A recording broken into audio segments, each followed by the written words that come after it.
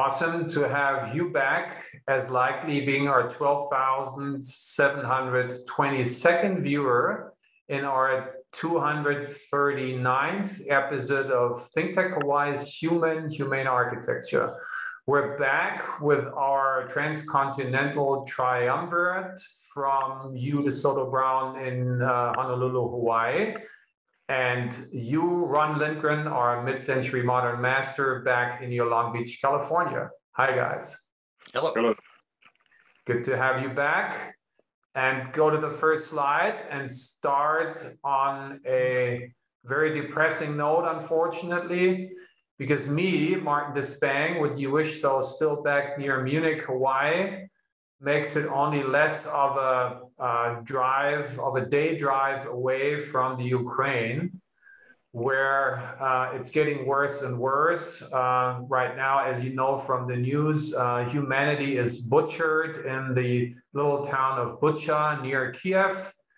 And in Kiev, we have our weekly German lesson for you, DeSoto. What does the news article at the very bottom right tell us? What else is going on in Kiev?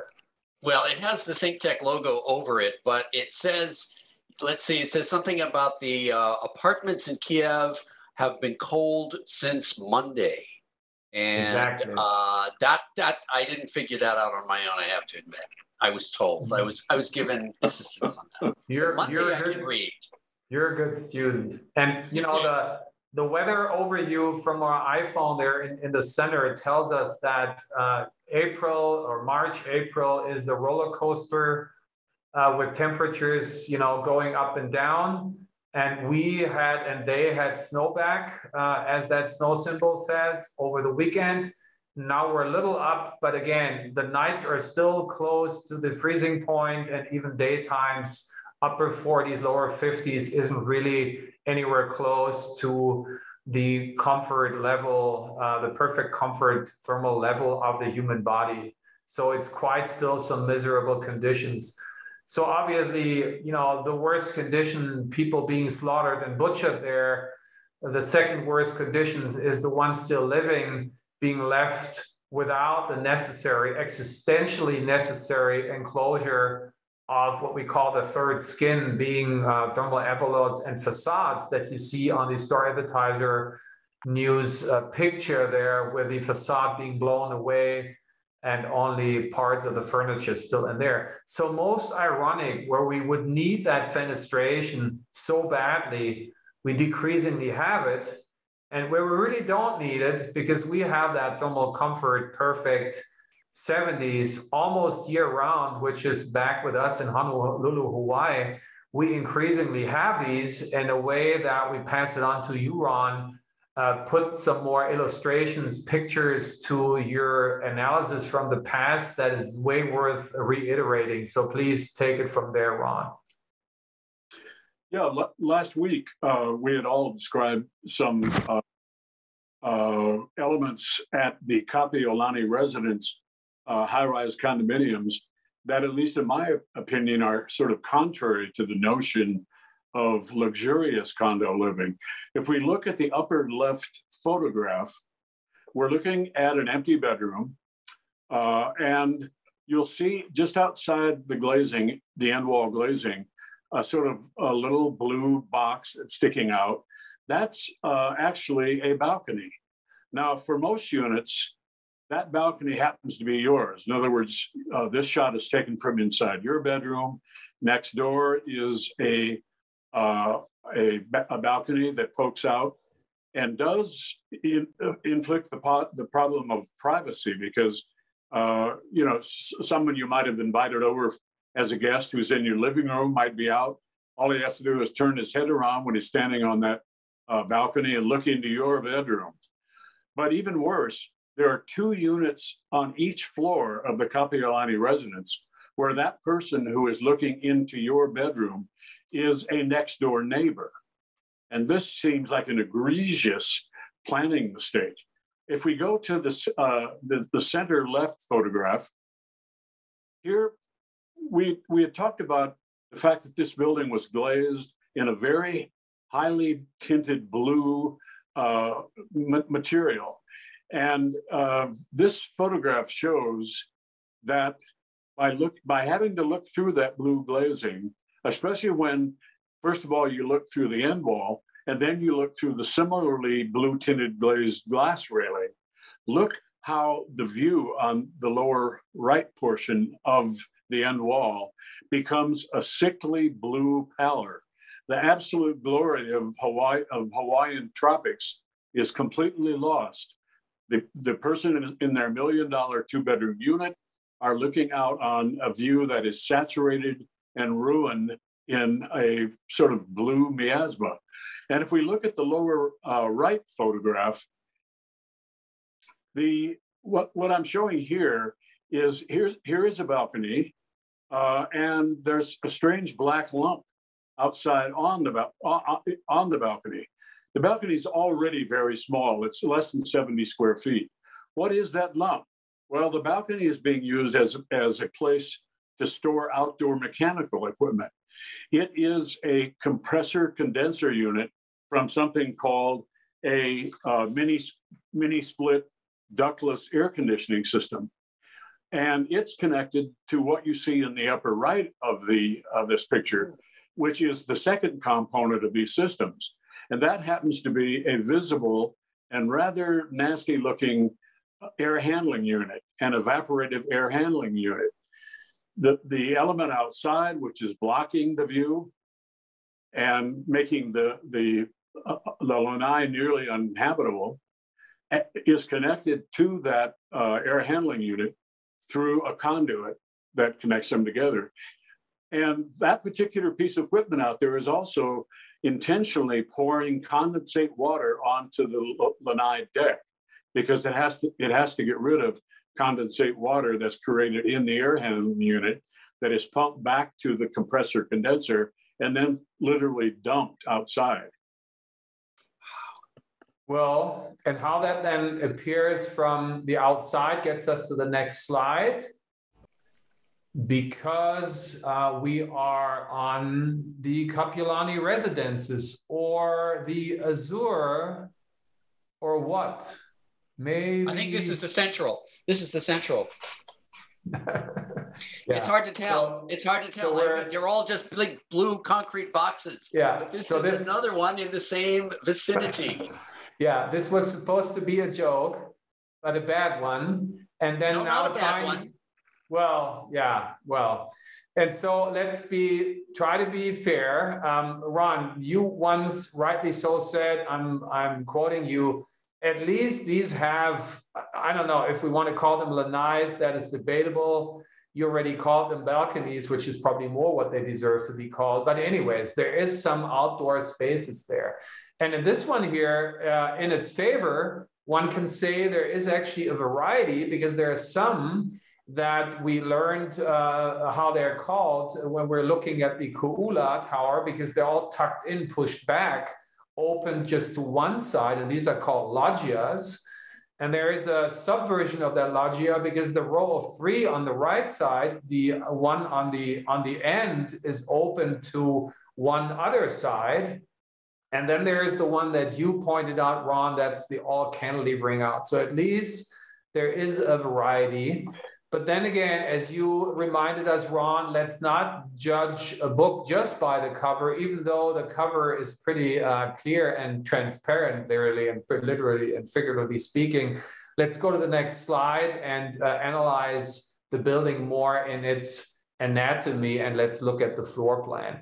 And it is a double-loaded corridor, once again, the glorious times of from a developer, today considered to be inefficient single loaded corridor that would allow easy breeziness are long gone. They all do the all American hermetic 20th century double loaded corridor.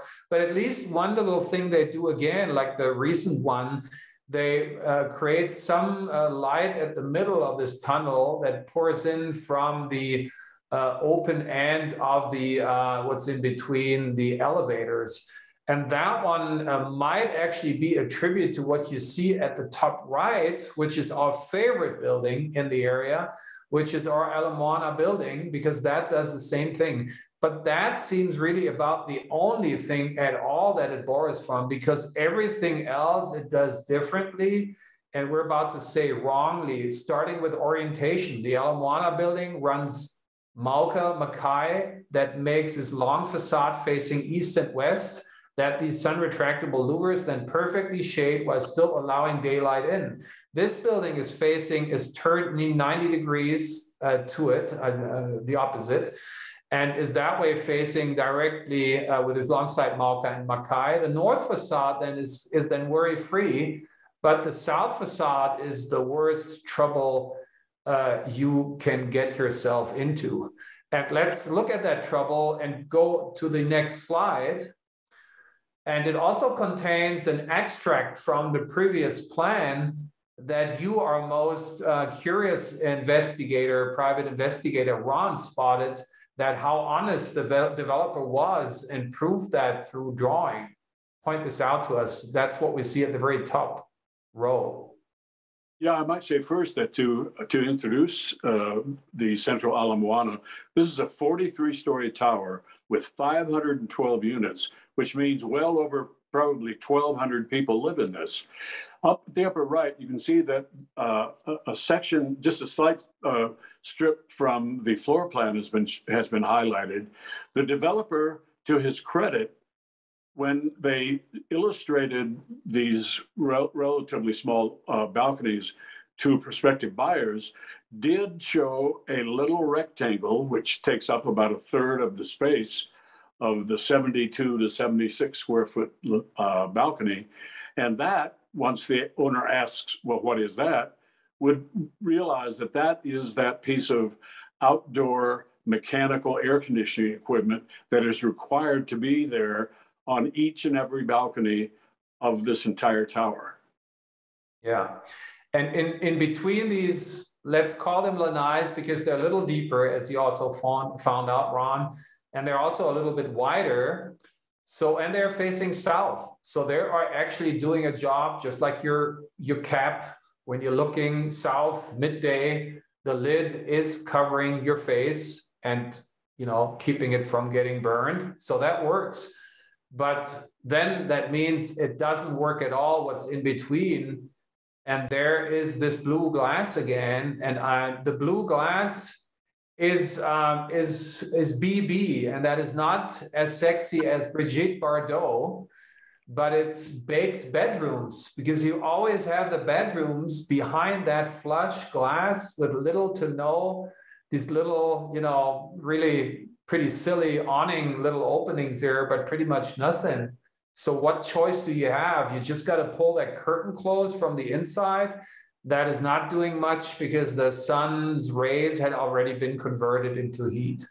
So as you call it, like a tragic or intentional planning mistake, Ron, right? There we go again. Why would one do that? Because in a bedroom, you want to stay cool, and you can say, well, you're only going to be there at night, but over the day, that has terribly heated up unless you are doing what you should decreasingly do because of all the geopolitical and climatic problems of burning fossil fuel and cooling yourself. But you have no other choice, because otherwise these bedrooms are unbearable. So let's go to the next slide and see how the developer sells this with a suggestive illustrations rendered at the very bottom left. And let's analyze that and let's compare it with other experiences. And again, turning it over to you, Ron, because we're comparing it to your immediate surroundings of your house that we have been dedicated numerous shows to, and compare this to this situation, please. Well, the unit in Central Ala Moana is a corner unit, and it's going to be baking again through those windows, which in this case, I'm trying to look at it closely. I don't even think I see curtains there, right? Or are they? Maybe there are some. There are some, yeah. Oh, that's good, because my vision is a little bit not as great as it used to be. But to the left of that is my lucky situation where a portion of my living room is all facing north, which means there were drapes there originally. I was able to just tear them down. And my home isn't air conditioned at all. And in fact, in weather like today, where it's going to be 89 and tomorrow 96 degrees in Los Angeles, the reason that I can live with this glorious 2 stories of glass is that the center 2 strips of glass from floor to ceiling are made up of clear, adjustable louver. And all I have to do is crack the louvers up near the ceiling, the heat rises, and it is completely sucked out of the house. And on a 96-degree day, I'm very comfortable inside. Yeah, and we're featuring Le Corbusier at the very top left with a show quote for a couple of reasons. And we want to remind the audience of Le Corbusier's sort of almost schizophrenic parallel applied research of 2 different sort of philosophies. One was the domino house, and the domino house is mostly known, and the most sort of famous built representation of that is the Villa Savoye, as this sort of floating on pilotis under the blue Mediterranean sky, hovering house, all out and about. But at the same time, he was recognizing the human need and desire for retracting, for being cozy and being tucked away, and he called that the mono system. And he built some mono houses near Paris in the outskirts, some vacation homes. They're way more earth-burned, cozy, have grass roofs, and are way more introverted, one could say, versus the extroverted. Your house, Ron, and this is the show quote at the very bottom right, recognizes both. This is kind of your man cave living room that gives you that sort of, provides for that your mood when, you don't want to be out and about, you just want to be there by yourself and read books and watch movies and whatnot, versus when you want to be out on your lanai or just in your kobu chairs, just behind it, talking to Corbusier, right? And talking furniture, we see a similarity, and I throw this out that I think is the only similarity between your very tropical, exotic living and their very inclusive, because your house is also, a mid-range priced house. So it's very inclusive, and it is easy breezy and bioclimatic, versus this one here is exclusive because of the price, and very hermetic, very invasive. And the only thing they share is that wonderful Archilla Castiglione Arco floor lamp from 1962 that I just have the feeling they threw in there into the rendering to distract from their criminal actions of, again, a design mistake of creating a unit that is facing southwest, which is the worst, which has no recognition and doesn't get anywhere to the point of, that's the other part of the late Le Corbusier, that's what the show quote at the very top left refers to, was getting more into keeping yourself cool through brise-soleils. They don't go through this effort at all, but there would have been sort of a compromise version, and that gets us to the show quote at the top right, which we've been pointing out a couple of times, with a little bit of German patriotism on my side, because the all traditional German glass manufacturer with the name Rooster Glass, Glasbau Hahn, with that red logo, they have not given up in increasingly more than ever us being worried about how we're going to stay warm during the next winter when we're not getting Putin's gas anymore, which we shouldn't. We're scratching our heads. So in this, we've been getting rid of all the inefficiencies in the building envelopes, which in a temperate climate, the single layer glass jalousies that work for you in your Long Beach, Ron, and for me in Honolulu, Hawaii, and for you, DeSoto, don't work there. But they did not give up on that and developed it into a triple pane, passive house certified glass jalousie that one could have installed. And then in the peaks of the high summer, where you think you really need to have the AC, you run it But then in the many months where the outside temperature is exactly the indoor, which equals the perfect thermal comfort temperature of in the mid 70s, you could open them. So there would have been various ways of solving this, even within their paradigm of a glass box, but they took no efforts, unfortunately, and shamefully. Which gets us to the next slide, which is dedicated to BB again, baked bedrooms, because we're walking around the buildings. We're at the east elevation. That's where the sun rises, is very low, is very hot in Honolulu, Hawaii. And you're going to be woken up by the sun hitting your face, making you hot, unless you burn that bloody oil, which we shouldn't do anymore. So then let's look at the other side where the sun sets. Next slide. This is the western elevation. And ironically, usually you say, you know, the higher you go up in a condo, the better it is, the better is the view. It's all about the view. And, you know, the more costly is it.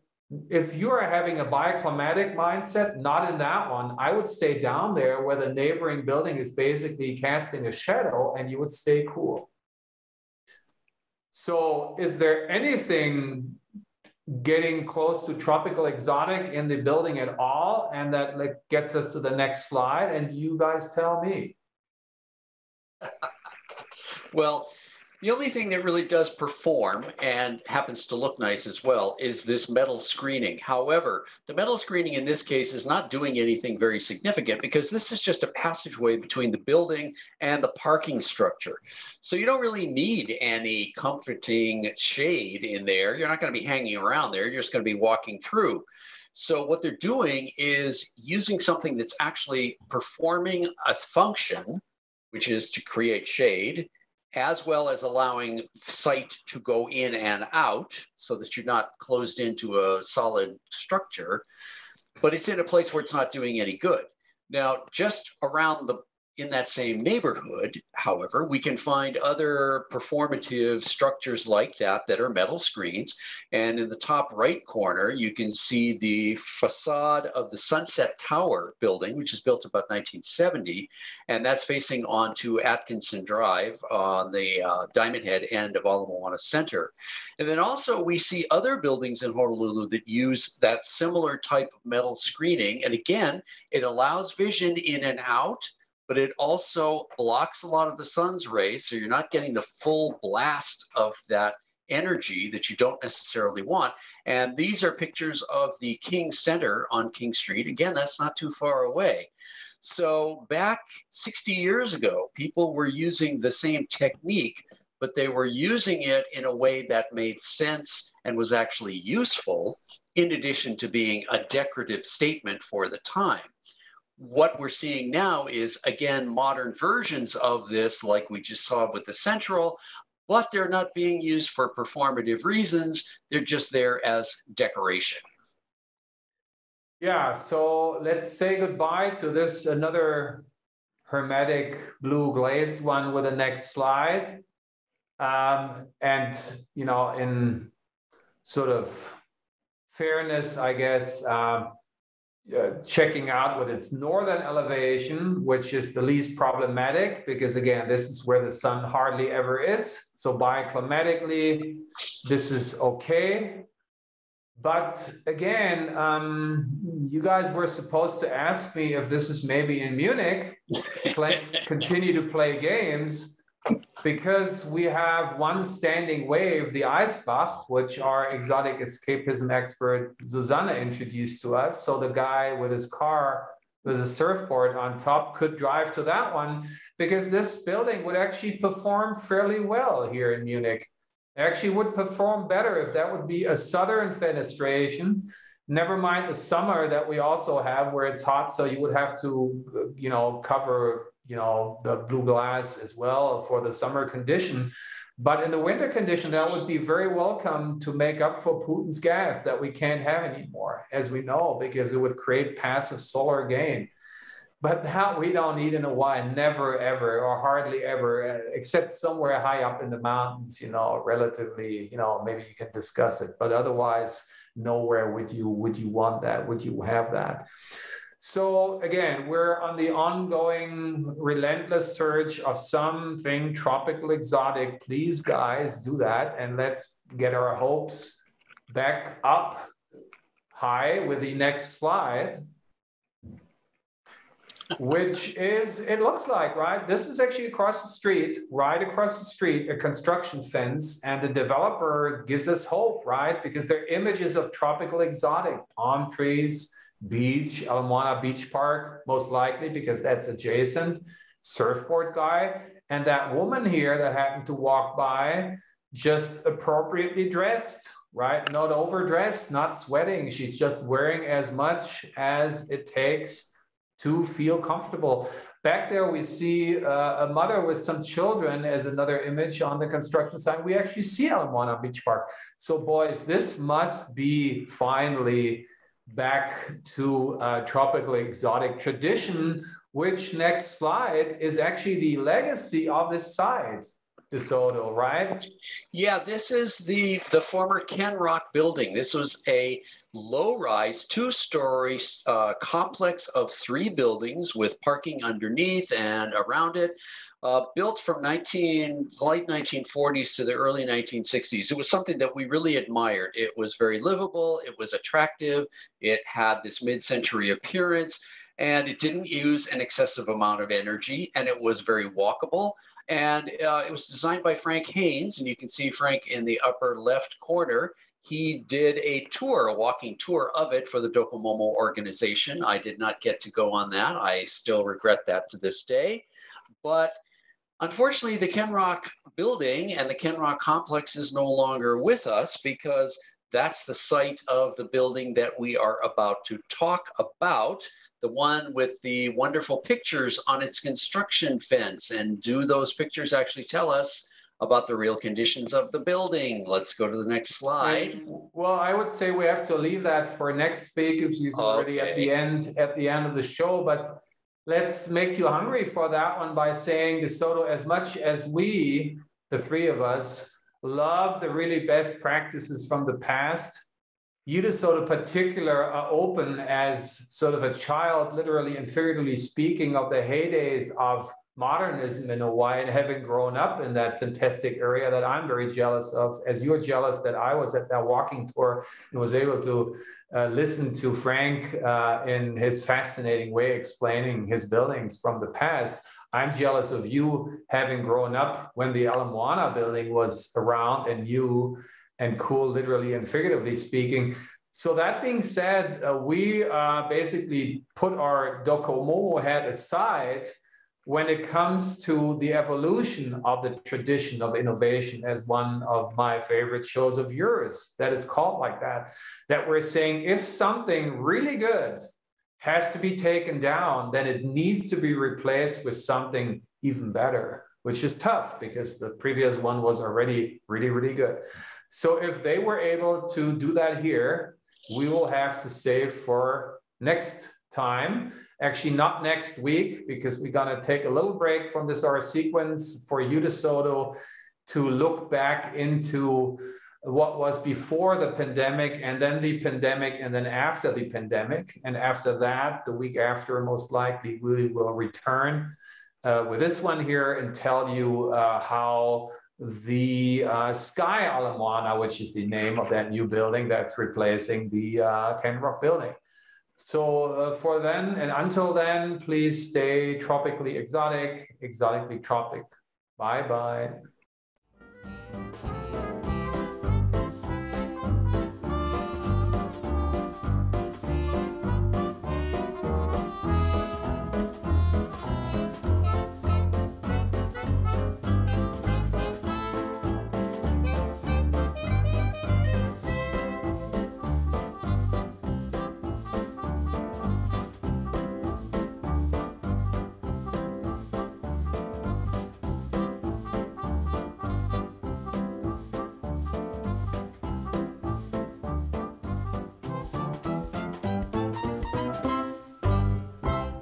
Thank you so much for watching ThinkTech Hawaii.